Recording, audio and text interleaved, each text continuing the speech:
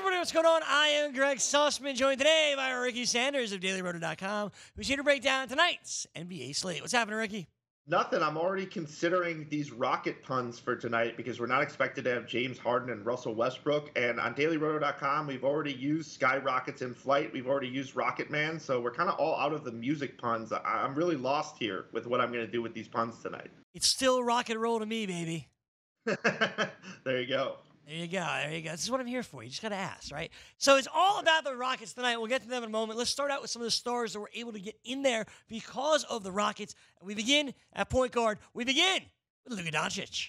We have a 6-game slate tonight, so Luka Doncic isn't in the greatest of matchups, but he does have a really easy-to-fit 10,900 price tag. Like, we would probably be paying $12,000 for him tonight with all these Rockets. Let's just be honest with ourselves. And now you've got him in the game with the highest total of the night, 226.5, so not an incredibly projected high-scoring night just in general. The Mavericks are listed as 1-point road favorites, so we expect the game to remain competitive. And his rates have remained strong even without Kristaps Porzingis. Over a 37.5% usage rate, over a 48% assist rate, over a 14.5% rebound rate. So he's just a guy in competitive games who's a threat for a triple-double at any point. I mean, again, this matchup on paper does not jump off the page, but any risk associated with it is basically baked into this price tag. So I think he's the easy spend. I think he'll be very popular, but I think rightfully so. Luka's always super popular, and rightfully so. Even though the matchup isn't what we ideally want, going with Luka is never the wrong call. Doncic, a fine start tonight.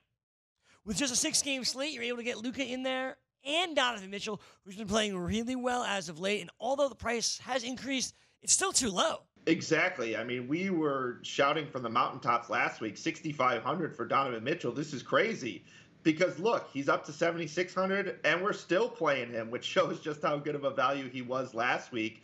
Basically, with Mike Conley back, his rates haven't moved too drastically. I mean, we're still talking about a guy who we have at over a 31% usage rate baseline on Daily Roto. And look, this team's being implied to score 6 points above their season average. So Vegas expects some serious scoring from this team. And if they're going to score, we expect Donovan Mitchell to be involved in that. Even if the game blows out and we have a 12-point spread tonight, it's very likely that Donovan Mitchell is involved in the blowout. So 3/4 of this Jazz team smashing often means we get over 100 points in 3/4, so almost a game's worth of scoring. So I think almost in any scenario, Donovan Mitchell should be part of a fun game environment. And if this game stays close, he's just a legitimate run back from all the Houston guys we're going to be playing anyways. So Donovan Mitchell, just a clear target at the shooting guard position. An absolute no-brainer to get Donovan Mitchell in your lineups. You want to stack that Houston-Utah game. And even if it does become a blowout, Donovan Mitchell is going to be the reason it does. Mitchell, the no-brainer option for the Jazz. Sticking in this game, we get to Clint Capella with no Russell Westbrook expected to play, no James Harden expected to play. A whole lot of Clint Capella makes sense on this slate. Yeah, we do not have a giant sample. In fact, we don't even really have a small sample without Russell Westbrook and James Harden playing alongside Clint Capella this year. We have 20 minutes of sample, but in this 20-minute sample, we've got Capella over an 18% assist rate and over a 33% rebound rate. And look, that just makes sense that we would see Capella's rebound rate skyrocket because Russell Westbrook is such a good rebounding guard that when you take him off the floor and you basically put 4 little guys alongside a big man in Clint Capella, it's obvious he's going to grab most of the rebounds. Now, obviously, the individual matchup against Rudy Gobert isn't great, and obviously we can't take those percentages in a 20-minute sample to be fact.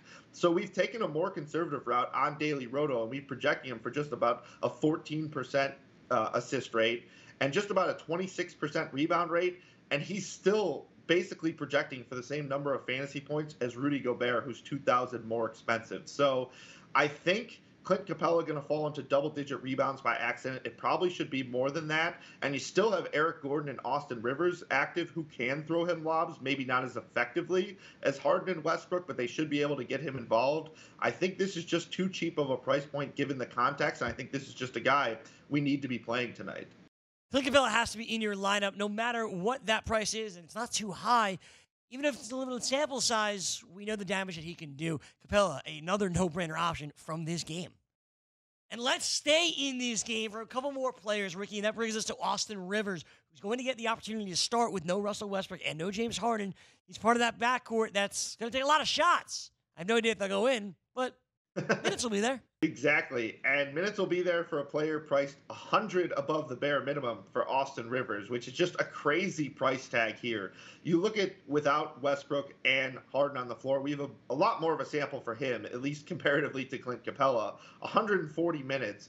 He's averaging over 1 FanDuel fantasy point per minute in that sample, and Houston plays a tight rotation. They like to play 8 or 9 man rotations, kind of regardless of who's healthy, unless there's a blowout at the end. Then you get like those sporadic, bench guy minutes. But we think that this is still going to be a condensed rotation, and Austin Rivers is just going to be the point guard for most of the time. And we're projecting him at about 0.85 FanDuel fantasy points per minute. And with 34 minutes of court time, that is still enough for him to project as a top 2 per dollar value on the entire slate, along with Clint Capella, showing just how good of a value he is, that he's so good per dollar and he's more expensive. But anyways, back to Austin Rivers. I mean, at 100 above the bare minimum, even if this game gets out of hand, we expect him to remain on the court. So I just don't see a scenario in which you fade him tonight, other than maybe for projecting, foul trouble. And in that case, you might get Chris Clemens. But I think Austin Rivers is clearly the way higher percentage play of the two. Yeah, absolutely. The higher percentage chance of succeeding is Austin Rivers. Even if you are nervous about foul trouble or some other factors, the floor is just much higher, in my opinion, on Austin Rivers as well. Give me Rivers at the point guard spot here in Houston for, nothing.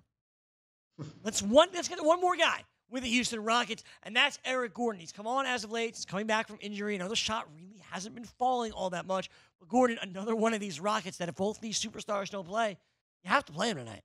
Exactly. He's the number one option on offense when you get one of these guys out with the second unit, right? Because this team likes to split up basically option 1A on offense and option 1B and scatter them. And now you don't have Russell Westbrook and you don't have James Harden. So Eric Gordon is basically the main playmaker. He is option 1 on offense. And you look at it, I mean, the sample just proves it. It's only a 61-minute sample, but without either James Harden or Russell Westbrook on the floor this year, a 39.8% usage rate for Eric Gordon. Now, look, he shot poorly all year long.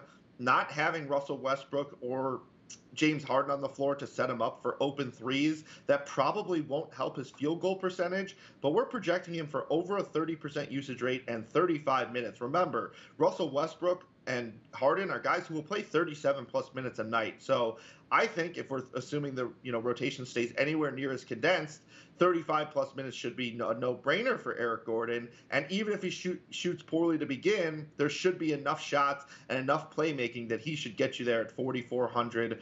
Honestly, in this scenario, I think we would still be paying for him at probably 6,500 or 7K just because of how much of the offense has to run through him. So we're certainly paying for him at 4,400. 4,400, it's a freaking no-brainer, man, with Eric Gordon. You just don't need him to do all that much to reach 5 times his value, and I think he can get there tonight as long as the opportunities exist, and they will. Eric Gordon should be in your lineups tonight. One final player to get to, and it's at center, and I know we've gone back to him a lot lately, and it wasn't a great weekend for him, but you're still buying in here on Dwayne Dedmon. I know the minutes are there. Production hasn't really been. How come you're saying, and you guys over at dailyorder.com are throwing out there starting Dwayne Dedmon? Okay, so Dedmon has been frustrating, but let's think of the context these last few games. Dwayne Dedmon matched up against Andre Drummond, played 31 minutes in that game. Now we've got Dwayne Dedmon around the bare minimum, and he's coming off a game where he disappointed. He played 19 minutes against the small Bulls team, but I mean, they basically have Thaddeus Young as their center right now. So a power forward, and really an undersized power forward, playing center for them. Tonight, this team is facing Karl Anthony Towns. Now, which center is Karl Anthony Towns more likely to, look like in terms of scheme? Andre Drummond or Thaddeus Young? And clearly the answer is Andre Drummond. You want your top center in against him. Dwayne Dedmon's a good defender. And so we're projecting him for 26 minutes, which is splitting the difference. And look, Harry Giles played 22 minutes last game, and some consider him to be a true center. So it's certainly possible that he could eat into Dedmon's minutes if he's playing well. But there's just enough minutes available here. If you think that Dedmon can get to the mid-20s and potentially the 30s, which he's, by the way, done twice in his last, I think it's 5 games, gone over 30 minutes.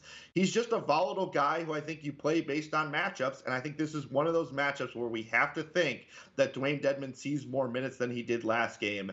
If you at all believe in that, I think he's a fine pivot off Clint Capella. I think the field is going to be as worried as you probably are, which will keep his ownership down, and yet this is a starter who, again, has 30-minute upside for almost the bare minimum. The upside is there. The matchup is so much better than it has been, as Ricky described. Dwayne Dedmon, you have to like the minutes, and hopefully the production will come tonight. That's going to do it for us here on the FanDuel Hurry Up. Ricky, I appreciate the time. Good luck tonight. Of course, and thanks for having me as always. Absolutely. Tomorrow, we'll take a look at the Super Bowl. Some picks and props, well, we can't stop thinking about. Enjoy that show. Enjoy the games tonight, and I'll see you right back here tomorrow on the FanDuel Hurry Up.